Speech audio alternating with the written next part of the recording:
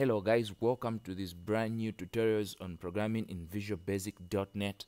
My name is Evans and I'll be taking you guys right from scratch in programming in visualbasic.net. This video in particular is for you guys out there who do not have any knowledge, any information whatsoever on programming, and I really want you to be on the same pace with when we begin to program in visualbasic.net. So this video really will be taking you guys through what programming is and so on and so forth. All right, so without saying much, let me go into the contents of this video. What I'll be looking at really is to introduce you guys to what a computer is, what a program is, what programming is, and I'll look at what programming languages are out there for you guys to program, and we'll also look at visualbasic.net and its IDE. All right, so I'll explain what the IDE is later on, but let's get started. Right, so what is a computer?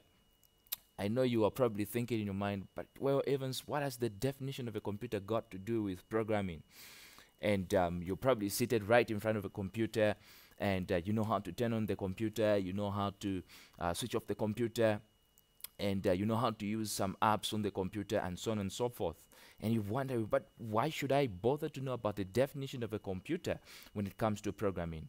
Well, I'll leave that up for you to answer later on when I explain what the definition of a computer is really, and then I explain also what programming is, and you will see how these two kind of intermarry, so to say. All right, so a computer is basically, I define a computer as a device that works under the control of stored programs. Okay, so you notice I've underlined the phrase stored programs, and yeah, so the other thing that you should know about a computer is that it accepts input or instructions, and it processes them to produce output, and or stores the output onto a suitable storage medium. Okay, so you also notice that I've highlighted 4 important words there: input, process, output, and storage. Okay, these are very, very important words in computing, or in the definition of a computer. So they say that for any device to qualify to be classified as a computer, it must do these processes. It must input, it must process, and must output, or it must store something.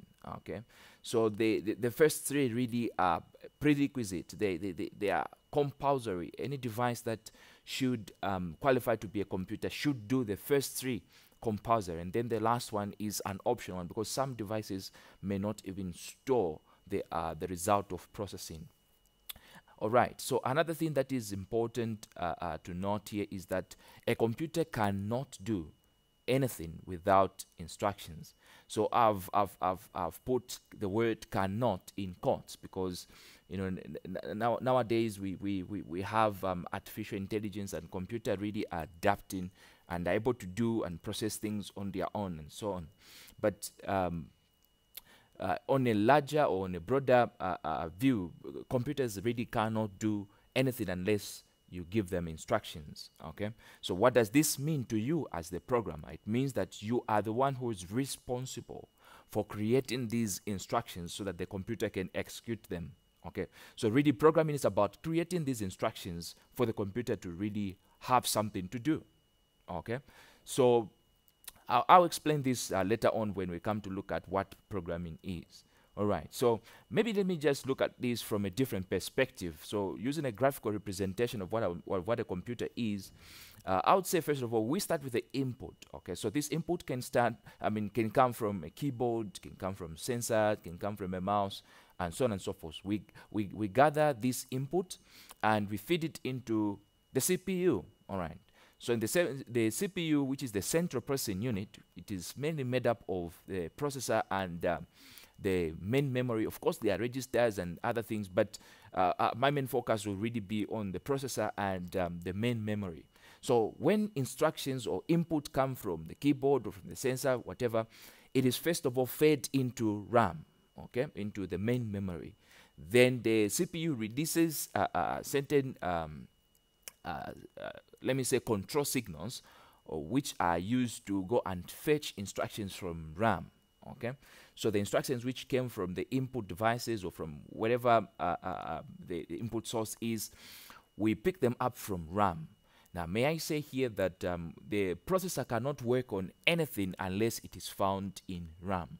Okay, so the instructions are fed into RAM, and then instructions are released also to go and pick up the instructions which are in RAM. And then those instructions are decoded. Now, to decode means to interpret the instructions. What is this instruction about? Is it an addition? Is it a multiplication? Is it maybe a comparison? And so on and so forth, okay? So once the instructions are decoded, that means they're understood by the processor. It knows exactly what it's supposed to do. They need to go ahead and execute that instruction. So once the execution is done, the result of processing is fed onto a screen, okay? An output device such as a screen, yeah.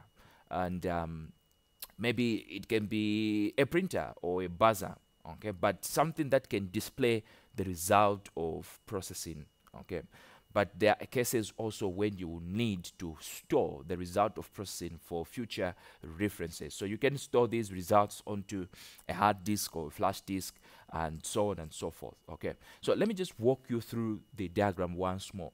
We start with input, and I said input can consist of instructions, okay? It's many instructions, and these instructions, they can come from a keyboard, they can come from a sensor, they can come from a mouse, etc., etc. And these instructions, they are gathered together and they are fed into the central processing unit, in particular into RAM, okay? So once the instructions are into RAM, a further instruction is going to be sent, or a control signal is going to be sent to RAM, to pick up the instructions that are in RAM, or the data that is in RAM.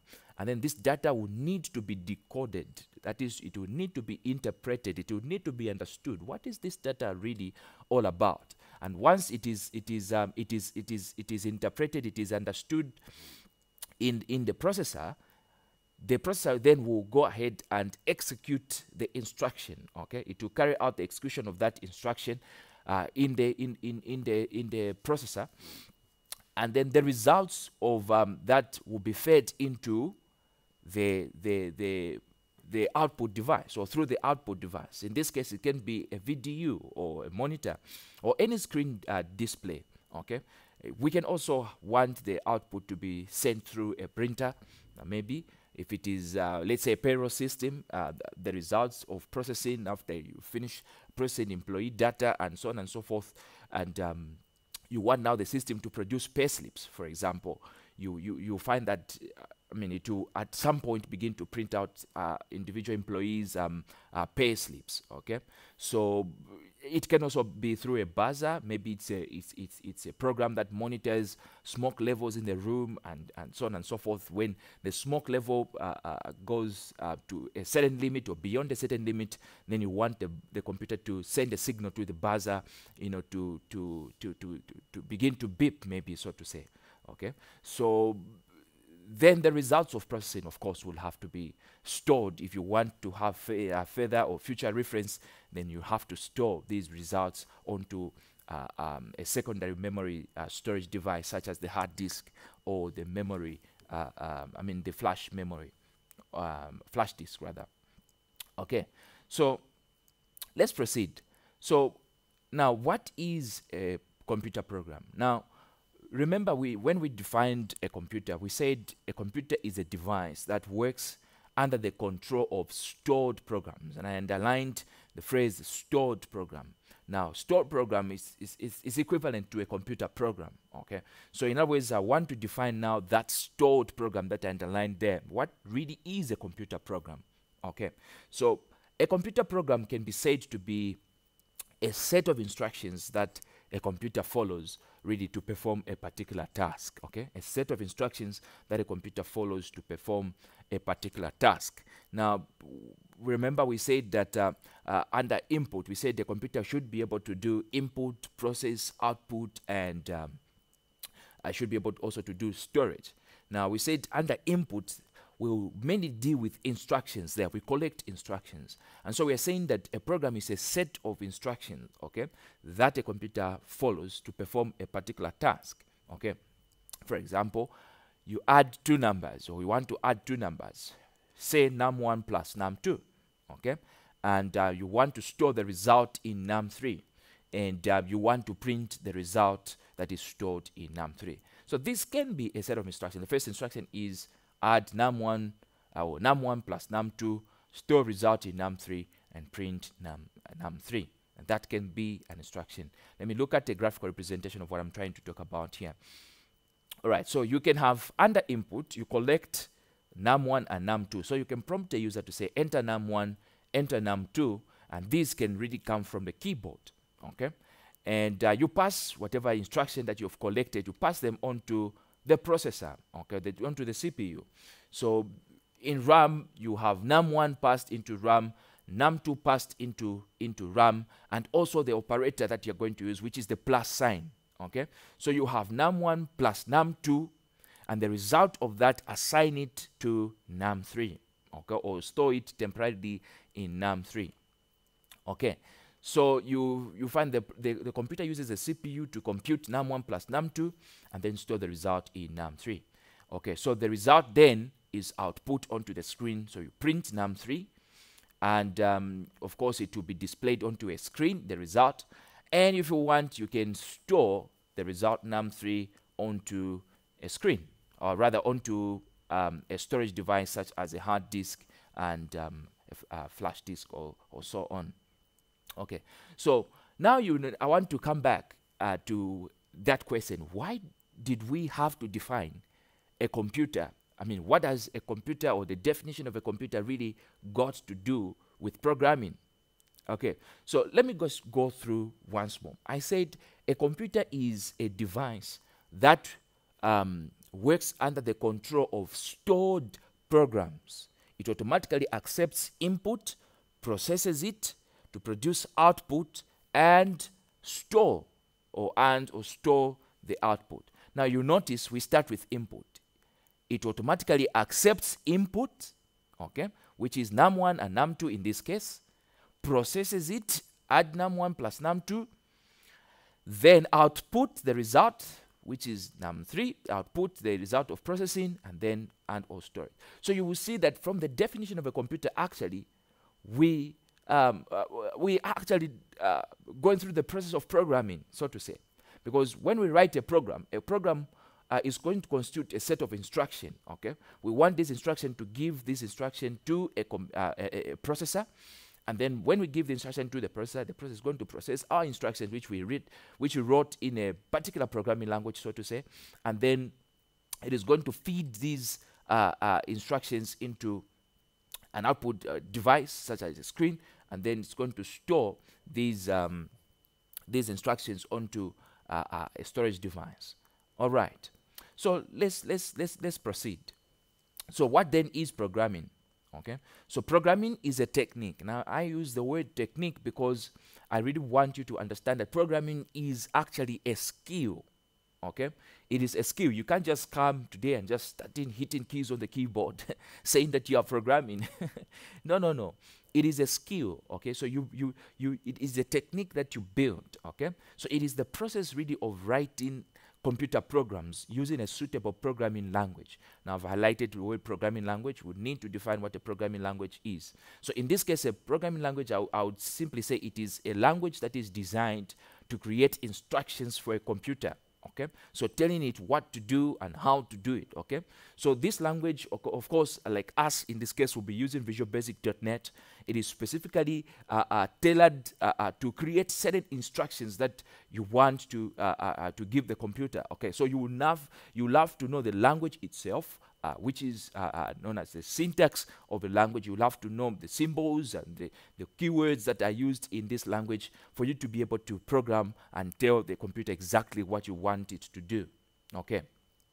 So there are a lot of programming languages in the world today, and some of these languages include Java, PHP, JavaScript, HTML, XML, VB.NET, C#, C++, Python, and so on and so forth. All right. So what is a programming environment? All right. So it is very important that we understand the environment where we'll be working and doing our programming. So a programming environment is simply the interface that you use to build, run, and test your program. Okay. It's an interface that you use to build, run, and test your program. That's very important, okay? So any programming language, of course, is going to have its own interface, okay? I'll explain that later on. So it is usually called an IDE, which is an integrated development environment. Remember, I talked about the IDE on the context. So this is really an environment that is going to help you do your programming properly. So you find it is going to provide things like buttons, things like menus, and things like icons. Okay, so for you to be able to really use your programming language effectively. Now, some IDEs, of course, they don't have those features, and you just go strictly into coding. You don't have menus, you don't have icons, you don't have buttons, and so on and so forth. But a number of IDEs that are coming up today, they have that feature where you guys are going to use features like menus, icons, and pointers or buttons. Okay, so the IDE that we'll be using in this tutorial is Visual Basic, rather Visual Studio, and the language that we're going to be using is Visual Basic.net. So in the next tutorial, I'll be showing you how to set up Visual Studio for programming in Visual Basic.net. Of course, there will be need to download Visual Studio and set up Visual Basic on that. Now, I love to set up Visual Studio because it not only comes with the platform for you to program in Visual Basic.net, but it also comes with a platform for you to program in things like C#, Visual C#, C++, and so on and so forth, and other languages, J#, and F#, and so on. So not only will you have the platform to program in Visual Basic.net, but in case you want to expand and program in other languages as well, you can still go ahead. So you can also, if you want, download just specifically, maybe Visual Basic Express or so on. It will just be tailored for Visual Basic.net, no other language whatsoever. But it's good if you have the opportunity to download just the whole Visual Studio package. It's really free, and you don't have to pay anything, so you can just go ahead and download the entire Visual Studio package. It's relatively big application, but it's worth it downloading because you have many other languages that you would want to learn and be able to program in. So thank you guys for watching this video. I hope it has been informative for you, and I hope to see you in the next video where we're going to really begin the setting up of Visual Basic or Visual Studio and really configuring it to be able to program in Visual Basic.net. So see you in the next video, and have a wonderful day.